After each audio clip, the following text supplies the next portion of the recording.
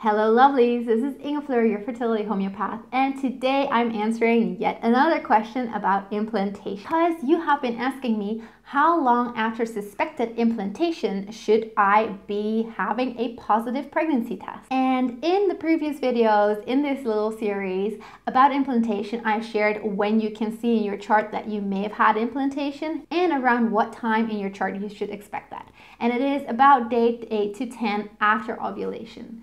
Now, if you have had any implantation spotting or bleeding, or you've had an implantation dip, or you've seen your temperature go up after a dip, or just go to a third level in your chart, you're going to want to take a pregnancy test earliest about 2 days after that. That is when you would first expect HCG levels to be high enough to be picked up on in a pregnancy test.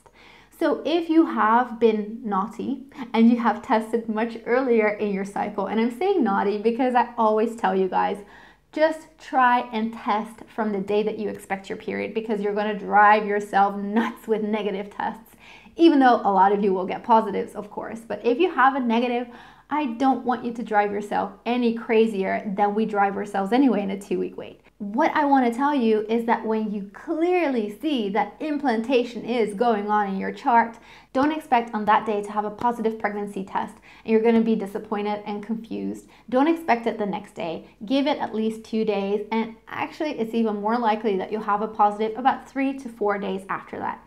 And you see, this is how we end up at 12 days past ovulation, pretty much 14 days past ovulation, or your expected period anyway, because if implantation happens around day 8 to 10, 8 plus 4 days is 12 days past ovulation, 10 days plus 4 days is 14 days past ovulation, which is when you would expect your period. But if you really want to know, which we do, about 2 days after suspected implantation has happened, you might have a positive pregnancy test. If you're interested in more videos on implantation and how you can support in your 2-week wait, or how to prepare your womb for successful implantation, make sure to check out the videos in the playlist on your screen right now.